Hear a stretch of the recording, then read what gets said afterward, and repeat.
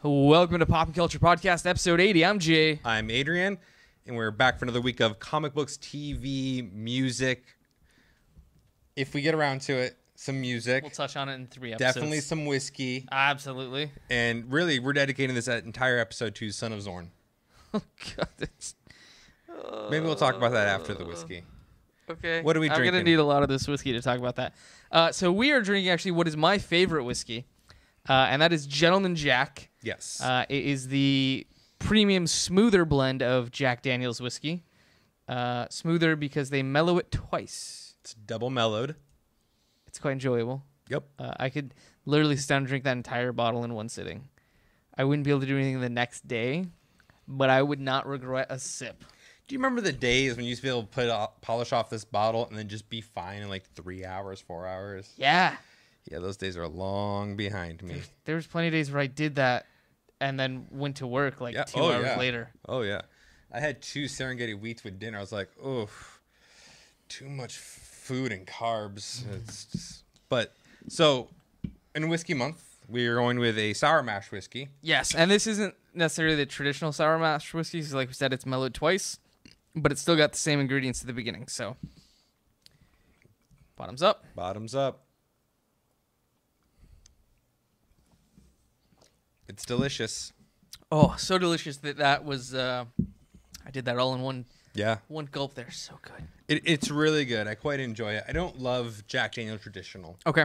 But I do quite enjoy the Gentleman Jack. Sure. I'm fine with Jack Daniel's. Like, if I'm going straight whiskey, that's not my my standard whiskey of choice. Sure.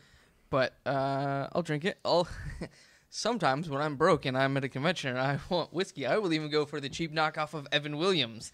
Yes. Which you have ridiculed for me before. Yes. Yeah.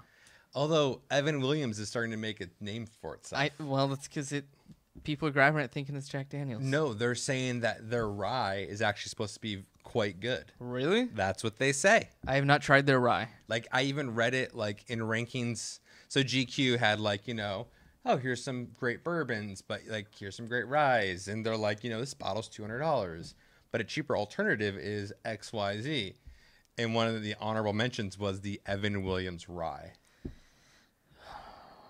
I would say we should try that for our rye week, but I don't know that I want to waste that week on that in case it's terrible like I suspect it is. Oh, I'm guessing it's going to be. We're actually not doing a rye week. Oh. I mean, we can, but we're doing bourbon. So we did Scotch. This is sour mash. We're doing bourbon.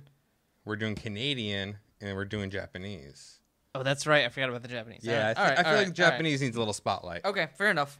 I mean, I actually think there's enough bourbon not bourbon, but whiskey that we can do 2 months. I mean, and then we can could bring in the rye. We can bring in some of the other stuff as well. It's true. The unaged whiskey, the clear. Oh, I could bring in some of the Copperworks.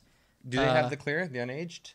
I know Woodinville Whiskey Distillery does. No, they don't have the unaged, but they do have their just the fact that it's a barley-based whiskey That's as right. opposed to. That's right.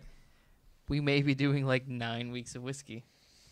I don't see why we wouldn't. No, I don't either. Like, it'll be our whiskey trimester instead of our whiskey month. There we go. All right. Okay, cool. Let's get into some things. All right. What have you been watching? TV wise, so I'm still, as I talked about last week, I'm still trying to catch up on some of the things that I'd kind of left unfinished for a while. Right. And mainly this is things that my wife and I were watching, and it got put off, and a year later I'm like, I'm finishing this to get it off my list. So I finished True Detective Season 2. I will tell you right now, the final episode of Season 2 was maybe my favorite episode of all 2 seasons. Is that just because it was finally over? Or did they actually do a good job? It was an amazing episode. Okay. There's a scene in the desert with Vince Vaughn. I would say he could have won an Emmy for that scene. Wow. And obviously I've talked before about how I thought Season 1 was better than Season 2 overall. But I think the finale of Season 2 was the best episode of that entire show. Do you think that has enough to weigh in to Season 3? Nope. Okay. I think there's a lot of people that stopped watching Season 2 midway through and never saw that episode. Right. Because and I was tempted to too. I mean, I was fine with the fact that I had never watched the last 4 episodes, other than it was still glaringly left open. Yeah, but I think it ended really, really well. So I finished that. I'm almost done with the following season 3, which was the last season of the following. Did it only go 3 seasons? It only went 3 seasons. Okay. And really, it was a season too long. Yeah. So I got 2 episodes left of that, and then I'll be done with that. And then I've just been watching Pretty Little Liars. There's no episode of Girl Meets World this week, but the next episode is apparently Sean's wedding. Okay. Yeah, he's marrying. Some other character I'm sure we've seen in Boy Meets World. No, so in this you've got Riley, which is Corey and Topanga's daughter, and then I'm blanking on the name of her best friend, who is the Sean character of the show. Right. So Sean is marrying that girl's mom. Okay. So I mean it's fine. And then Jess and I watched a couple episodes of America's Got Talent. We're still 6 episodes behind. But she finishes her semester tomorrow, and then I have 6 days before my semester starts. So we'll have like a week to actually watch some TV. Binge watching and binge drinking. I mean, I'll be binge drinking. She probably won't as much, but yeah. I figure you'd be handling both, and she would be productive. Sure. Yeah. We'll go with that. Okay. Let's go cool. with that. Okay. But that's all I've been watching TV wise. So actually, something you said, America's Got Talent, is reminding me of something I've watched, which is Penn and Teller Fool Us. Okay. And I'll get into that in a moment. On America's Got Talent, how many of them do you really think are talented? Or is it pretty phenomenal throughout? So here's the thing. There's a lot of acts that Jess and I have watched that go through the auditions, and we're like, oh, no, that's kind of a cool act, but it's a one-off thing. Right. Like a guy dancing with his dog. Cool, that's cute. You've taught the dog how to do like a marimba or whatever. That's it. That's all you can do with that. So, and then there's a ton of them that are like, I don't know why you're even putting yourself on TV. America's Got Talent shows a lot less of that than like American Idol did. Right. There was entire episodes of American Idol devoted to the people that were terrible. So I would say it's like it's 60-40. So in America's Got Talent, do they go through like a process like, oh, you won this round, we'll see you next week? Or do you just like, okay, you are talented, next? No, so it's it is elimination based. So after the initial audition episode, 80 acts go on to the judge cut round. Okay. And then there's 4 episodes of that where each episode's 20 people cut down to 7. So you go from 80 to 28. So you may see the dancing dog 3-4 times. Right. Got it. Okay. In this case, we saw it twice in the second time. It was just got cut. Yeah. Okay. Yeah. So Penn and Teller Fool Us. Someone else had mentioned this to me, and I like magic. Okay. Like everyone likes magic to some degree. You know what I mean? Yeah. Some people like a quick card trick, and that's good enough. Some people like the 1.5-hour stage shows. Right. I'm good with the 20-minute long episodes and be done with it. Okay.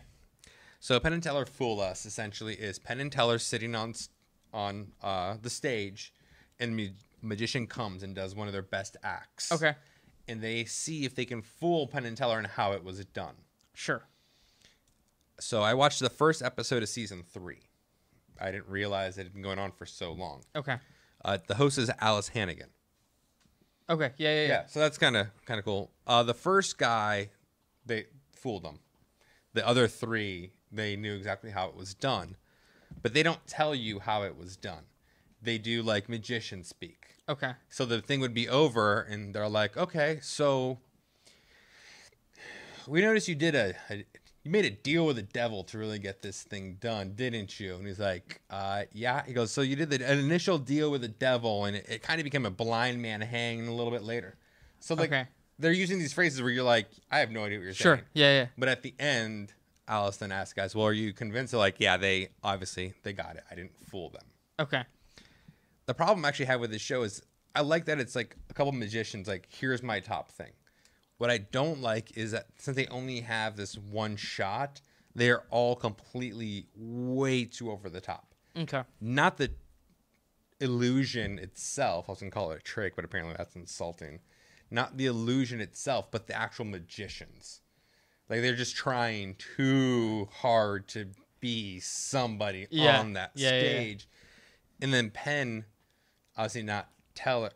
Which one talks? Penn talks. That's what I Yeah. thought. So Penn is kind of a dick when he talks Sure. to him and stuff, and I'm just like, all right, well, you're on my nerves. So remember, I don't know, have we talked about the Adam Carolla show on air? I think we did back. We may have made reference to it a couple times. Because Jay and I used to listen to it every morning. Actually, one of the first times that we hung out was talking about the Adam Carolla show when we were down in Portland going to get that camera. Right. Yeah. And it was a great show. It has since gone quite downhill. Mm-hmm. But it was a great show. But Penn was on it a lot. Yeah. And he was always kind of an asshole. Like, it wasn't necessarily just like he thought he was right. It was he thought he was right, and he was gonna berate you until you agreed with him. Yeah. Not till you were dismissive, until you agreed with him. And he kind of brings that a little bit on the stage. Okay. To where I was like, okay, you did it with the first magician. It was kind of funny, but you keep doing it. You keep doing it. One episode of this is enough for me. Okay. So I'm not going back to Penn and Teller Fool Us. All right, fair enough. And actually, it's funny because on America's Got Talent, some of my favorite acts are the magicians. Yeah. Because some are really good. I'm like, I have no clue how you did that, but that's amazing. So in one of them, this magician gives Allison Hannigan a book. Okay. It was The Adventures of Sherlock Holmes. And he's like, I can tell you every word, every line, every paragraph, everything in that entire book. And she's like, okay. So he's like, no, seriously, like, let's go back to back. So they go back to back. And he's like, page 167. And she opens it. And then she can't see because they're back to back. He pulls out a copy of the book and he looks at 167. Oh, jeez. And he's like, well, it's got 3 paragraphs and it's got this and that. And this goes on for a little while. And she's like, what? Like, I can feel you moving. Are you doing something? He's like, no, not at all. And then it was all over. And everyone was like, I wasn't really that magical. Right. And then Penn's like, it's not a magic trick. You just read the book. And then he shows his copy of the book. It's 100% blank. Oh. Okay, that's an interesting And you're twist. like, okay. And then Penn's like, well, then you just have a book memorized. He goes, no, it's not memorized. Wait. What do you mean it's not memorized? Because I do not have that book memorized. He goes, so now you're like, wait a minute. If this guy's telling the truth, and so he's now asking him questions like almost in a native dialect that nobody understands but them. And then Penn's like, I have no idea. Like, if it wasn't blah, blah, blah, and you don't do a blah, blah, blah, or like if you don't do the magic goat, or you don't do this and that, and it's not memorization, you showed us your book is blank, and I checked, you don't have another one on you. I have no idea how you do this. And I'm like, okay, well, that's pretty cool then. Yeah, I mean, if he's stumping the guy, that's the point. Right, but he was kind of an ass about it. Well, sure.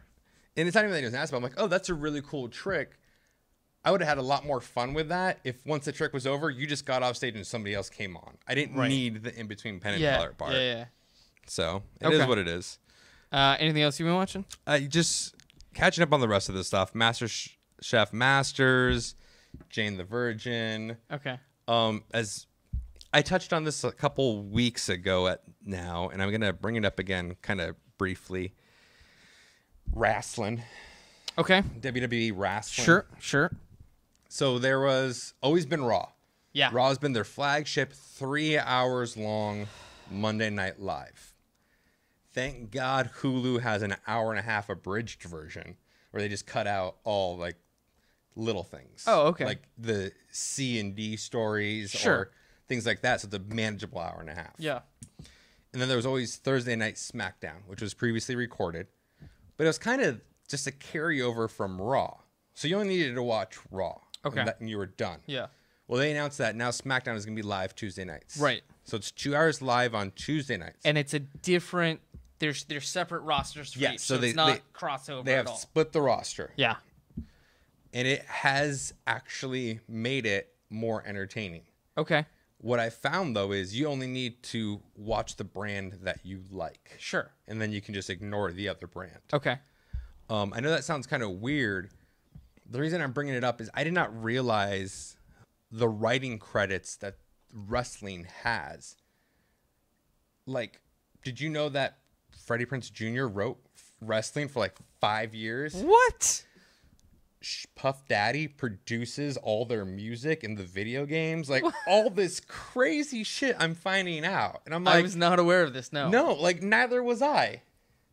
So they had Puff Daddy on this latest Raw, and I'm like, all right, well, why is Puff Daddy? And then they go on to explain that he's produced the past couple songs, and he actually produced everything in the new video game, and this and that, and I'm all like. And then I read about Freddie Prinze Jr. He just recently, like I think a year ago, stopped writing. I'm like, wait a minute.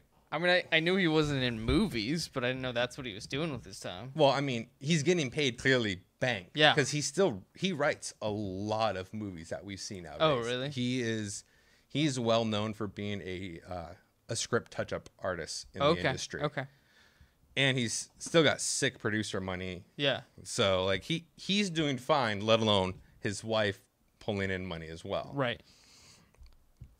But I was just surprised that now seeing that they separated it, that the writers are saying that it's easier for them because now they're instead of they just writing have to focus on the one show. Right. Yeah. Not even just the one show, but select characters to develop. Okay. Yeah. It's become much more entertaining. Yeah. So it has stepped up. Like the script writing has improved. Yes, it's scripted. Oh, it's absolutely scripted. I mean, literally scripted. When they talk to each other, those are all scripts. Yep.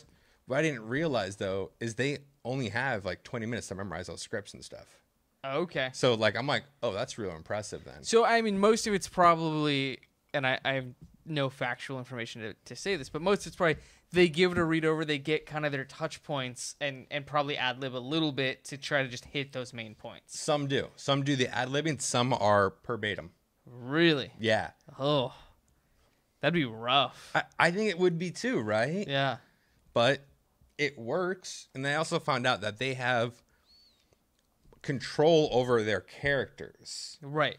So, like, I did not know that. I thought WWE was just like, hey, your character you're going to be the Demon Kane. That's it. That's your character. No, they actually can be like, no, I'm actually going to do this type of character. I'm going to do this. So WWE is actually the production, but you are actually in control of your character. It's how they have Well, I know there was as to what they can and can't do. I know there was the big deal. Jesus, probably early 2000s. There was the kind of like group. What do they call themselves? The Cabal or whatever. There's like 4 or 5 people that were kind of coming up with most of the storylines. Sure. It was like Triple H and Shawn Michaels and a couple of these other guys. And there was this big deal because it was somebody's final match and they were supposed to be against like Triple H or something like that. And at the end of the match, like all the people like they all came together for a hug. And say goodbye. So, and it was because all of them for like 10 years had been pretty much Sure. running the company, the direction of the company, and coming up with these storylines. So that was a big thing. So it was all collaborative. Yeah. So there is an overall like script writing, but like that'd be like me saying, okay, I'm now a professional wrestler. I want WWE goes, we've seen your physical ability. It's great. We've seen your mic work. We like the character you developed in this other company. Mm-hmm. Do you want to bring that character over or do you want to make a new character? Right. Well, okay. So it's your job to make a character the fans are going to like that they can then promote and you work with that character. Yeah. So I remember watching a couple documentaries about the people going through the development camps. Right. And how when you get to the development camp, you have to establish your character. And not only are you going through the training on how to take the hits and do all your footwork in the ring, but you're going through acting class and stuff like that. And you're actually developing your character all through that before you ever get your major contract. So that's one of the other things that they said is that their acting coaches, they won't disclose who, but it is like not Academy Award winning, but well-known celebrities in the industry are their acting coaches and stuff. Yeah, but they didn't disclose who. So it's just interesting to know all that like behind the scenes. Yeah. Kind of so. Carl Weathers. Right? He can act about things and stuff. Sure. Yeah, he's... So moving on, yeah. Okay, cool. Movies. You watch any movies? I watched one movie. What'd you watch? This is a throwback. I watched Gattaca. Wow. So as in not Ewan McGregor, Jude Law, and Ethan Hawke. and Uma Thurman. Yeah. Okay. So Good movie. I listened to a podcast with Ethan Hawke a couple weeks ago. He was on Nerdist. And that's when I watched Predestination. Okay. In that same podcast, he was talking about Gattaca, which I had never seen. I was aware that the movie existed. I had no clue what it was. Okay. So I added Predestination and Gattaca to my Netflix queue at the same time. And I just now got around to getting Gattaca. Really interesting movie. I don't know how much it holds up because it was 96, 97, somewhere in there. No, it's been 10 years since that movie came out. Yeah. Wow. It's been almost 20 years since that movie came out because it's 2016. Oh my God. Yeah, you're right. Holy shit. Holy. I'm pretty sure it's like 97. All right. Well, tell the folks what Gattaca's about. So society has gotten to the point where it can, and it's funny because we're pretty much at this point. Oh, yeah. Genetically engineer children. So you can say, I want, or well, really, you don't even get a choice. The government says, we're going to develop your kid to have all these specific skills. Because this is what society needs. Our society needs this. Yeah. And from birth, they can take a blood sample of your child and determine when it's going to die, how it's going to die, what it's going to do in its life, what type of jobs and careers it's most apt to perform well in, and that sort of thing. So there's this kid who actually was born naturally without genetic engineering. And he, as a small child, gets interested in space travel. And there's this whole subplot where his younger brother was genetically engineered, and they've always been kind of fighting each other and trying to figure out who's best. And he ends up leaving his home as a young child. And then there's this plot where he decides to pay this guy a lot of money to give him an identity of somebody who was genetically engineered and who is predestined to be an astronaut, but who was actually a really good athlete and got injured in a car crash. Right. So now he takes over this person's identity, and there's this whole thing where there's like urine samples and blood samples and all this, so he can pass all these security checks. And it's just kind of the story of how he gets to that point and the consequences of what may or may not be happening if he gets found out. It kind of reminded me a little bit of Talented Mr. Ripley. Okay. In the sense that it's somebody taking on somebody else's identity to have a more privileged life. But in that, he was not aware that he was doing it, I thought. No, he willingly did it. He willingly killed the guy and took over his life. What I meant was in Gattaca, Jude Law knew he was doing it. Whereas in Talented Mr. Ripley, no. Right. There's and both have Jude Law in it. That was my connection. I'm like, they both just happen to have Jude Law. And I want to say Talented Mr. Ripley was like 98 or 99, so right around the same time. Matt Damon, right? Yeah. So, really interesting movie. Definitely an interesting concept. I recommend it. It's a good watch. I think it was like an hour and a half, so it went by pretty quick. Sure.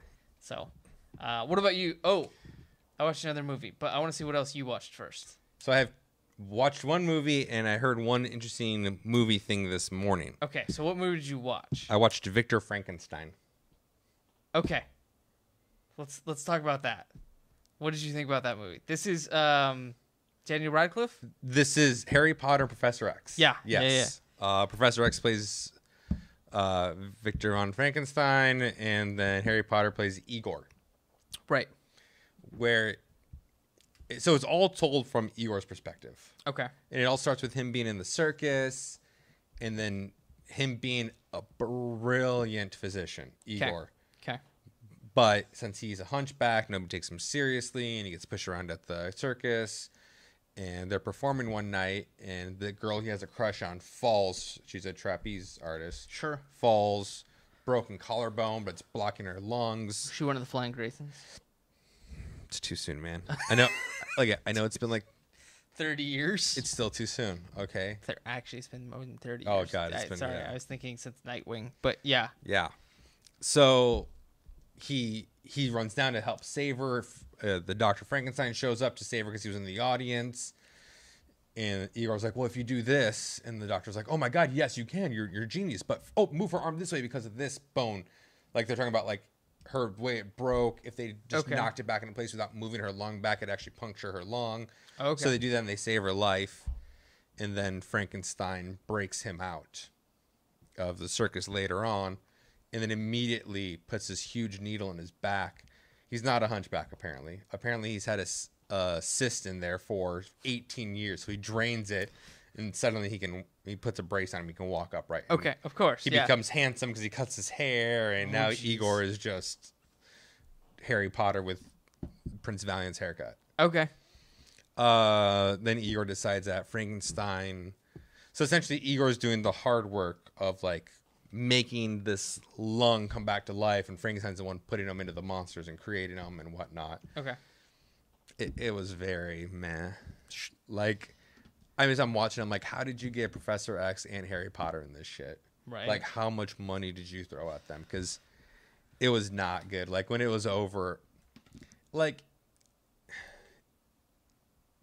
there were some redeeming scenes to it. Okay. The final scene, the way the Frankenstein monster looked, was pretty good. It's equivalent entertainment level as Sisters. Like, right. yeah, like it was done. I was like, all right. I almost wanted to delete it just so I don't have that hard drive space back. No, you totally should. Right? Yeah, because that's what, like 4.5 gigs? No, my movies are, because I'm doing, it's just 480p. So I'm looking at like one. Oh, so one it's point. right. It's Yeah, they're DVD, so it's like not DVD even a rips, gig. yeah, So okay. whatever. When I lose space on the hard drive, then maybe. But Well, you just need to go buy the new. The new Seagate. Was it Seagate? Yes. The I was gonna send you the link. The new 60 terabyte solid state hard drive. I think it's 100. Regardless, something like that. It's it's for business purposes only. Though. Right. Yeah. not It's available for only resale. for business. But I didn't realize. I read the price on the. Who else has the 10 or the Western Digital. Is it Western Digital? It's $10,000 for the solid state drive. How much do you think this one's going to be? Solid state, that many I'm sure they're terabytes? clearing 100,000. Yeah, no thank you. But I have a 10 terabyte spinning disc I got at Costco for like 60. there you go. Really fast on the movie news I heard, because this is so petty, but it makes me so happy. Okay. Ghostbusters. Oh, I saw this. $70 million below budget right now. Oh. They are at a loss. Oh, I'm so happy about that. And in the same page article, they have greenlit Ocean's 8, the female reboot of Ocean's 11. And I've heard, obviously, I think it's Sandra Bullock is the main star. Sandy B, yeah. But now they're talking about Rihanna's going to be in it, too. There was like a couple names they were throwing around today for other cast members, because there's 8 of them. So. Yep.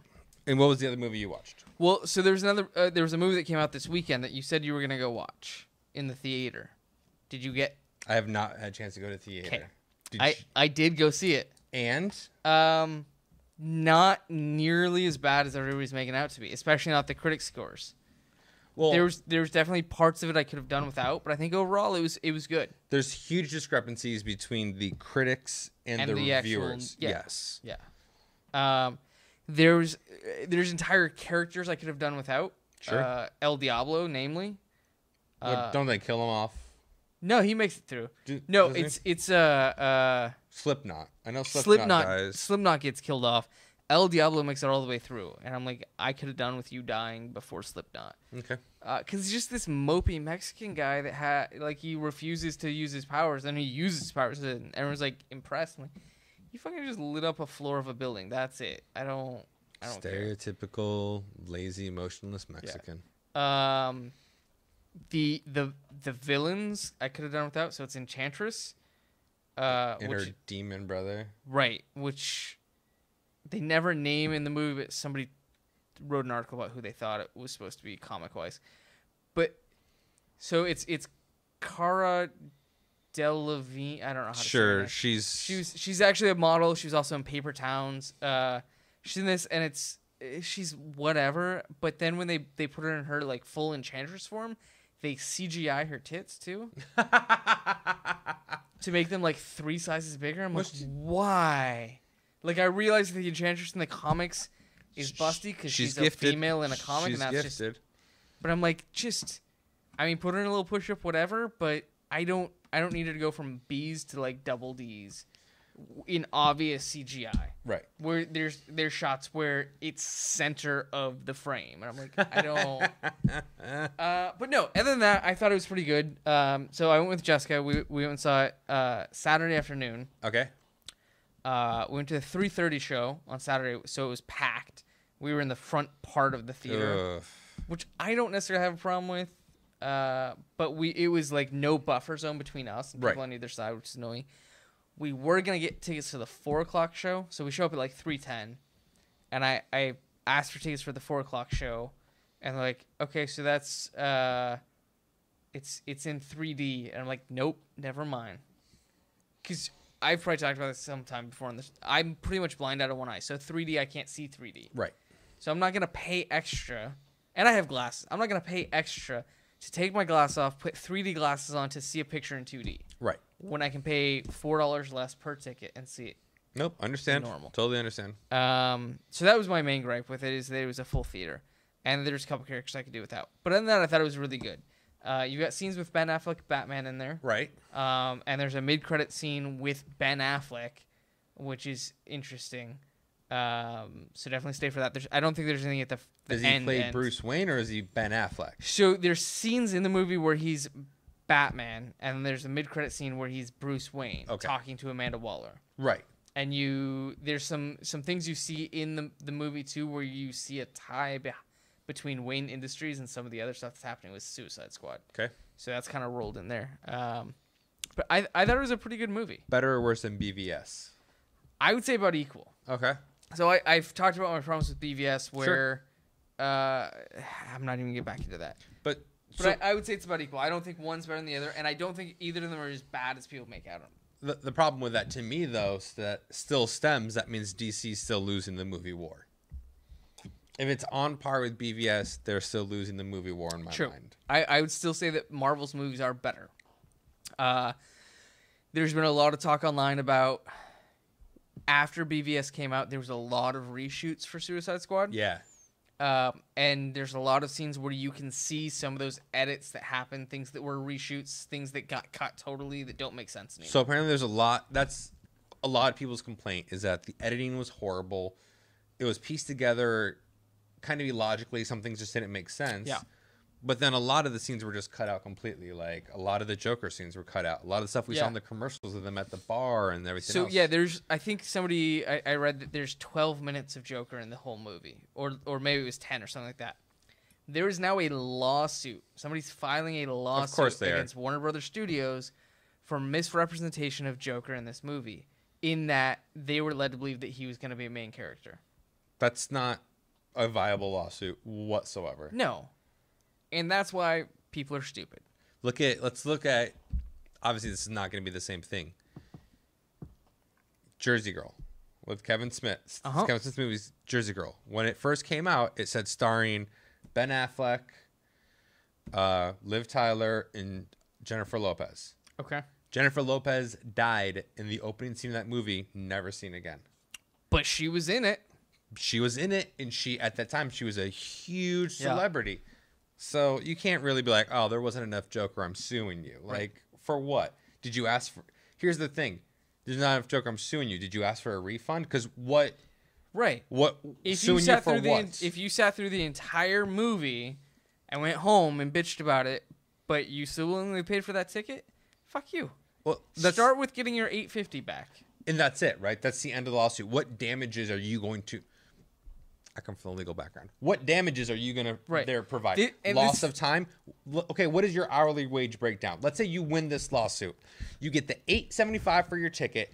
You had 2 hours of time to be generous. Let's say you even make $100,000 a year. You're going to break it down. All things said and done, you're going to give maybe $100 for this lawsuit. Right. Yeah. Filing a lawsuit costs $250, so you get reimbursed for that as well. You won't get reimbursed for your attorney's fees. Nope.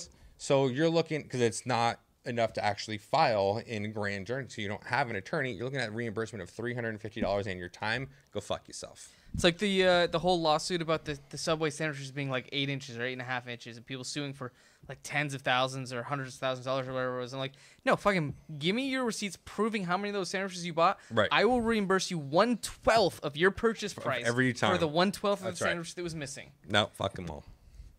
Anyways, all right. No, good movie. Go see it.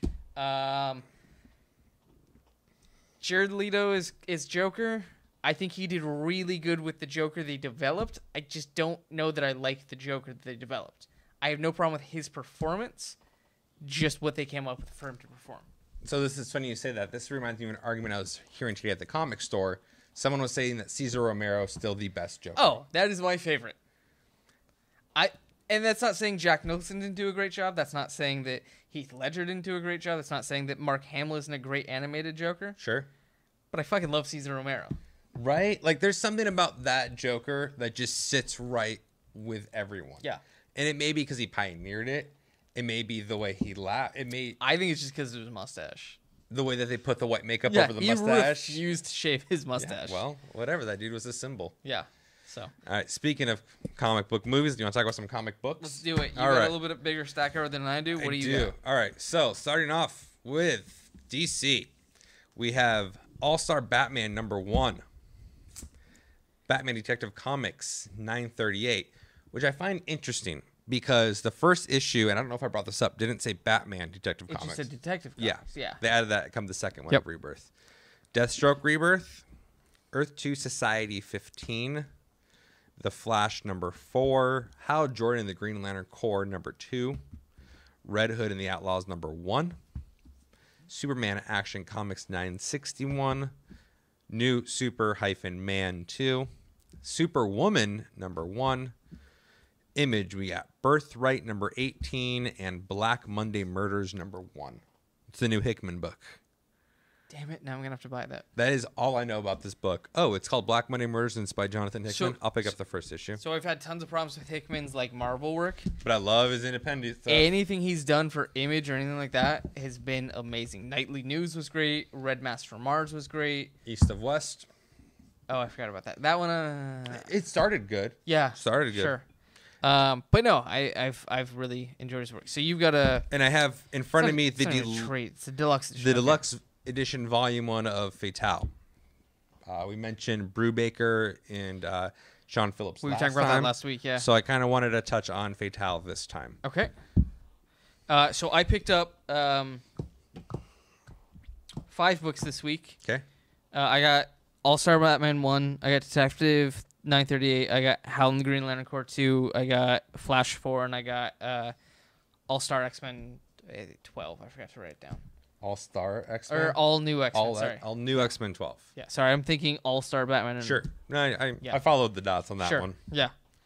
And I only read one of those. The only one I got through was All-Star Batman. And only because I was such a fan of Scott Snyder's New 52 Batman. I wanted to see how he's going to do on this new one. And I started off really pissed off with this book. Okay. Because they did this storytelling trope that I hate, where they start off on a scene, and you see like 3 or 4 panels of it, and then 12 hours earlier. Sure. And then you see a couple panels of that 2 days before that, 2 weeks before that. And that shit drives me crazy. Because I'm like, just tell... Okay, I get that you're trying to drop me in the middle of action to build suspense and then trying to fill me in, but I hate it. So the first like 4 or 5 pages of the book, I'm like, this is driving me crazy. If this is what this is going to be, this is a one and out for me. But as he started telling more and more of the story, it started making sense. Because that's the part I hated. Is it wasn't making sense at first. Once I started realizing what's happening, I'm like, okay, I'm more and more okay with this. So you picked it up. You haven't read it yet, though. I haven't read it yet. So it's a Batman and Two-Face story. Right. So it's about how Batman is now dealing with Two-Face because Two-Face is becoming this very big power broker in Gotham, in the underground. He's starting to get all this information on people. And he's still got this dual personality where one of them is the very much Two-Face villain, but then there's still little remnants of Harvey Dent. Okay. So Harvey Dent asks Batman to take him to this certain place. So you're dropped in the middle of people trying to find Batman and Two-Face in this little diner in the middle of nowhere. And you don't understand quite what's happening. But as they keep going back in time and back in time and back in time, you start realizing why people are searching for them. And it ends up being really good. Okay. I'm glad I read it all the way through because if I'd given up after page 5, I would have missed what's actually set up to be a really good story. So there are times where that storytelling model works really well. There are other times where you feel like the writer did it because they thought they were being clever, right? Because their story is just weak. Yeah. So I'm glad to hear that hand off. Yeah, so actually now I'm very much looking forward to issue 2 of this. Where at first I was like, oh cool, that's one less book I have to write. But. Right. So the reason I want to talk about Fatale is we talked about Killer Be Killed #1 last week and how their first issues are a little weak. I read the first issue of Fatale and I could not get behind it really. Okay. It just wasn't for me. I read it as an image first. So it was only $1. Sure. And a buddy's like, you got to read Fatale. Like, you like noir stuff, read Fatale. And I know you're not huge into it. So I tried to read the first trade, and I got halfway through it, so about 3 issues into it, and I'm like, I can't. And like we said last week, usually it's first issues are very slow setup, but like I got 3 issues in, and I'm like, I'm just not into this, and I actually closed it and put it back. Okay. So this deluxe edition has the first 2 trades in it. Okay. I've only read the first trade. Okay. And it is fantastic. Okay. I quite enjoyed it, but a very slow start. But the payoff on the last part, like the epilogue, I couldn't remember that word for the sake of my life. The epilogue of book 1, you're just like, oh well, yeah, no, now I'm fucking in. Like, what's next? Right. Which is how they have always been. So I kind of wanted to look through it. So you're right. #1 of this guy meets this girl at a funeral who knows his grandfather, but it's not really his grandfather. It's the guy who kind of helped raise him because his dad's in the crazy house, and some weird cult stuff happens, and that's it. And you finish it, you're like, oh, okay, thanks. I'm done here. And then you that was read about it, my feeling, yeah. But then you read it in its entirety, you're like, oh no, I'm not even close to done here. Okay. Now. So what you're saying is I should go back and give it another shot. Absolutely. Okay. Absolutely. But really, it's because we talked about, Killer Be Killed, so this was fresh in my mind because I literally just read this recently. I'm all like, that's what I'm talking about. So I'm going to bring it and I'm going to talk about it. So cool. There's 2 of these deluxe or 4 trades. And that was all of it for the book, right? Yep, that's it. Yeah. That is it. So it's same for Fade Out. 4 trades or 2 deluxes. Yep. So read it. That is it for me this week. That's all I got. Take care. See you next time.